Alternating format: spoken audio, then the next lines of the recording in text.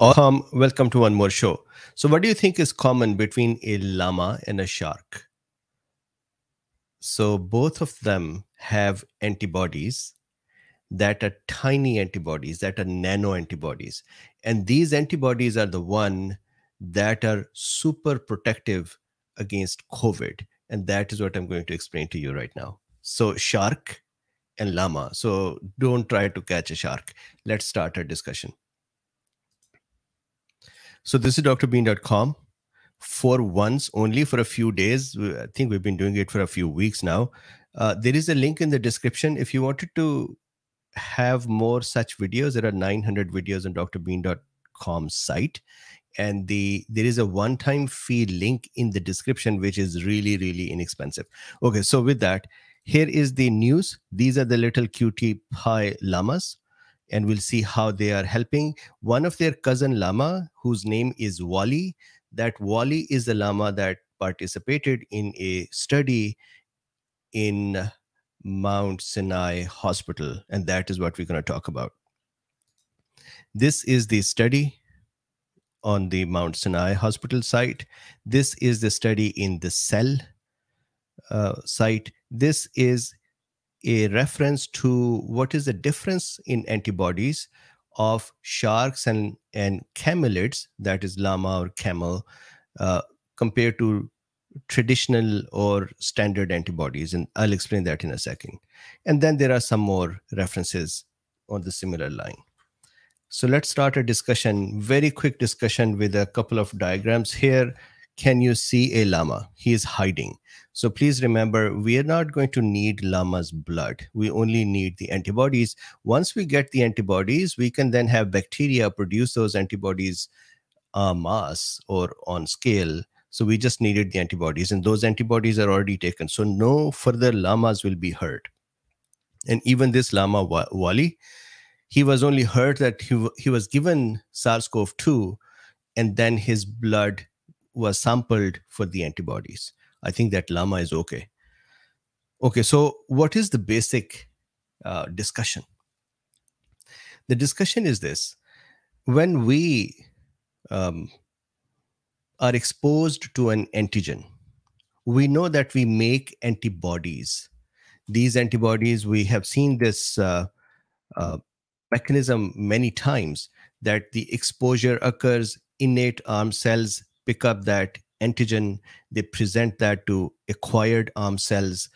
In the acquired arm, there is a humoral aspect and there is a cytotoxic aspect. Humoral aspect is where the B cells become activated and they make antibodies. So here on the right, this is an antibody that we make. And the structure of the antibody with slight variation generally is this, that in this antibody, there are two types of chains. These are proteins. There are two types of chains that are involved. So let's look at this one part here. Let me change the color to black. So this part. So here, this blue one is the heavy chain. And this red one is the light chain. Heavy chain, in turn, is further divided into an area where it combines with the light chain and makes a binding region. This area here is a binding region. It binds with some antigen.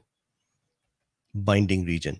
This is also called variable region because it is variable for each antibody that is produced by a B cell. So one B cell will produce only one kind of antibodies. And what does that mean? It would produce only one kind of binding region or variable region. A B cell, imagine me for a second, a B cell. And let's say if you look at my hand, and that this is the structure which is the binding region. So I can make IgD or IgE or IgM or IgG or IgA. So that is a difference that can be produced. But all of them will have the binding shape, which is this way. So the variable region for one cell that produces antibodies is going to be the same. But multiple B cells, if you line them all up and ask them to produce antibodies. Then they will all produce antibodies with varying binding region. So if I give you an example, imagine there are many women who are going to bear a child. All the children are going to look different from each other. However, imagine that every time a woman has a child, a mother has a child, every child is the same as previous. So it's not twins from one birth, but every successive birth produces a child which is exactly the same as before. That is what happens. So one B cell can only produce antibodies with the same binding region, but multiple B cells can produce antibodies with multiple kind of binding regions. Okay, so this binding region is important for today's talk with the llamas. Why?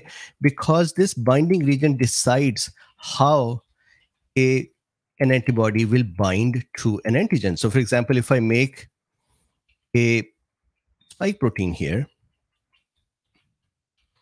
let's say there is this spike protein, and on this spike protein receptor binding domain, there are many epitopes. Epitopes mean patterns with which the binding region can bind.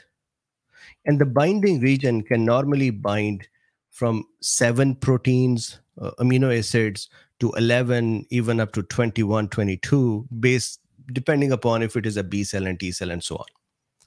So that is the binding region's capability. Plus, to bind, this whole antibody has to be able to access the antigen where it needs to bind. What does that mean?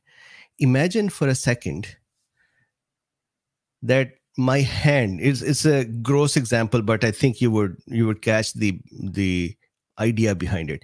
Imagine with my hand I can pick up my food, but if I have eaten the food and it's in my stomach, now even if I possess a hand that can capture or catch that food, I cannot now have my hand go in my stomach to catch it or to grab it. Similarly, the proteins are 3-dimensional structures. So there can be deeper in the protein, there can be epitopes that are interesting to bind with. But this big antibody cannot insert itself deep in the antigen to go and bind. It can only bind on the surface areas that are exposed. Why? Because this antibody is a big blob of protein, normally 160 kilodalton. What does that mean? A dalton is the weight of one hydrogen atom. So 160 kilodalton would mean 160,000 daltons, or the weight or the size of that much of the weight. So that's a large protein, for example. Now, the llama and the shark and alpacas and camels. So basically camelids, so shark is not a camelid, but shark has a similar antibodies. Camelids, that is llamas and alpacas and camels, you can see I'm repeating because I'm really loving naming these animals. And then there are some other animals as well, which I never knew that they exist. For example, there are animals, for example, these are vicunas, or there is this guanaco. So there are 7 camelids, which include various species of camels. So this camel, this camel, this camel, the cute little llama we're talking about, alpacas, and I'm enjoying the animals. I just love them. So anyways, so there are multiple kinds of llamas and camelids. All camelids have this characteristic, and shark also had this characteristic. And what is that? They produce antibodies that are really tiny. Imagine if they have really tiny little hands. So if my hand is an antibody's variable region, imagine now there is like 100 times or 200 times smaller hand. That is what these tiny antibodies are. These are called nanobodies, or NBS, nanobodies. Instead of antibodies, ABs, they're called nanobodies. And nanobodies, their quality is that there is no light chain. So this variable region is made up of a heavy chain piece and a light chain piece. Together, they make a variable region. Here in a nanobody, there is no light chain. So that is one part. So only the heavy chain part makes a tiny binding region. So of course, it doesn't make a binding region of 7 or 10 or 12. It can even make a binding region of only 2 or 3 or 4 amino acids. So it can actually bind to a more specific, smaller area. Then the overall, the antibody itself is also small. So the remaining tail of the larger part of the antibody, which is called fraction constant or FC part, even the FC part is smaller. The whole thing is how small? This whole thing is about 15 kilodaltons. The whole thing, this whole antibody. This variable region alone in traditional antibodies is usually 25 kilodaltons and bigger. So here, this whole antibody is just 15 kilodaltons. It is so small. So just like this little cutie pie llama, this is small. And what is the benefit of that thing being small? It can actually really insert in the protein and kind of bind it various parts and make the functionality of the protein disrupted. And then it can insert at it can attach to so many other sites. Why is that? So imagine this. Let me share myself for a second. Imagine that this hand, this shape here is a binding region. And let's say an antibody wants to bind here. So this is the variable region. The variable region has to kind of fit with the binding region. Now imagine that the binding region is present, this patron or epitope is present, but part of the epitope is hidden inside.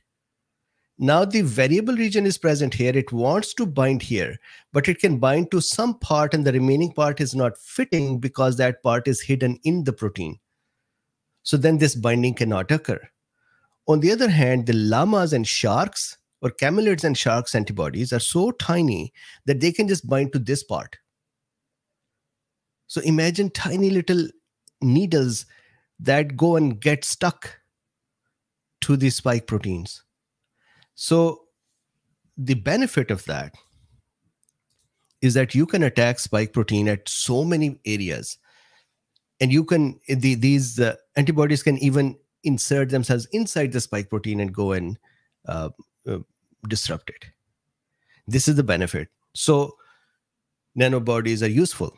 Now the question is, what did the researchers prove? Did they make a vaccine? No, this is an antiviral they made, just like this Paxlovid that is all over the place nowadays. Just like Paxlovid, antivirus.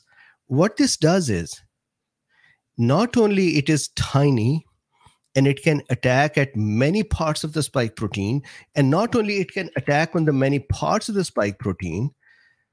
I'm so sad that I had to take the llama's picture away, but it can actually, because it attacks smaller parts of the spike protein, it can actually attack almost all coronavirus spike protein types, including Omicrons and the previous variants.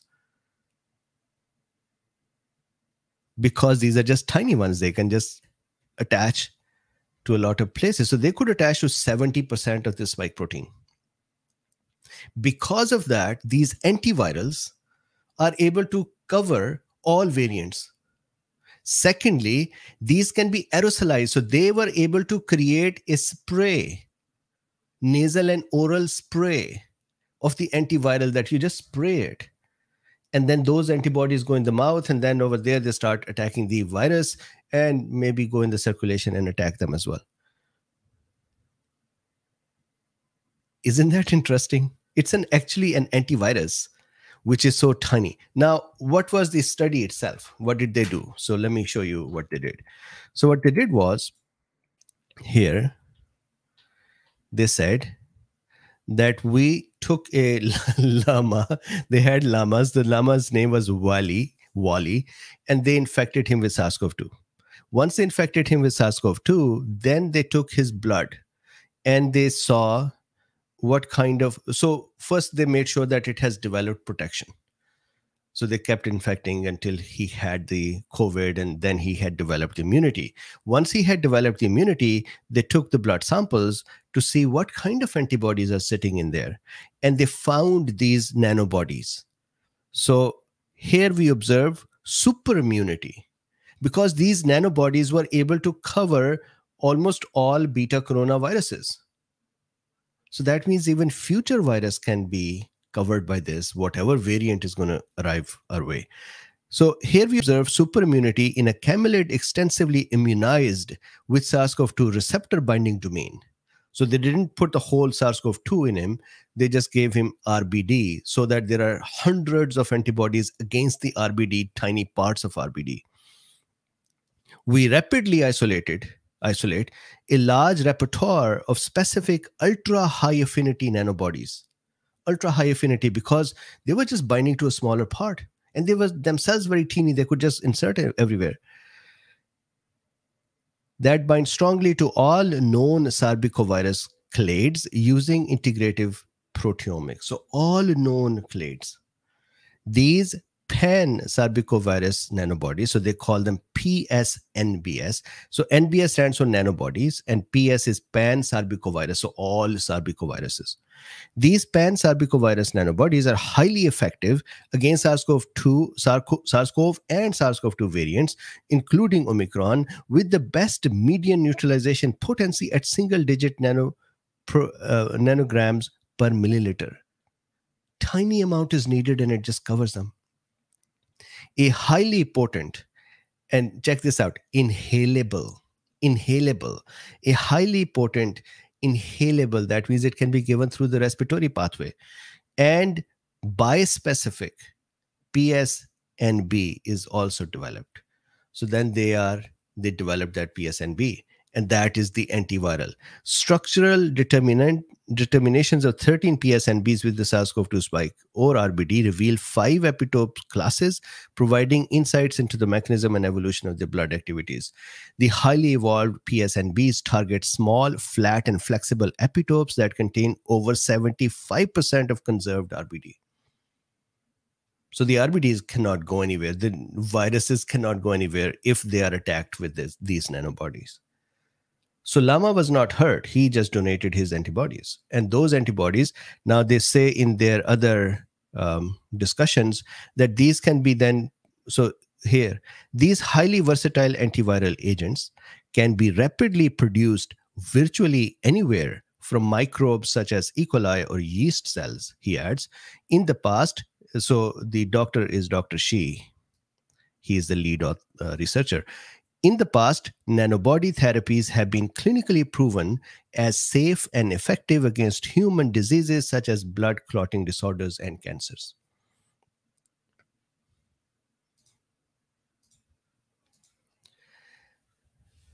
So that is the talk. I loved it because this is llama's talk and alpaca's talk and camels. So with this, I hope it makes sense. Thank you very much for listening. Please like, subscribe, and share. And there is a link. Actually, there are many links in the description. One of the links says that I have a special offer for you. That is a YouTube link. Some folks commented and said we cannot find that link. So there it says, if you like this, then I have a special program for you. And there is a link with that says YT special. That is a link for drbeen.com. There are 900 more videos. They all with one fee, never recurring fee. You get access to all of them. In addition to that, if you would like to support this work, you can buy me a coffee, or you can use PayPal, or you can become YouTube member, Substack member, and so on. There are many choices. So with this, thank you very much. I would see you in a few minutes on the cafe side for drawing discussions. And please like, subscribe, and share. Bye-bye.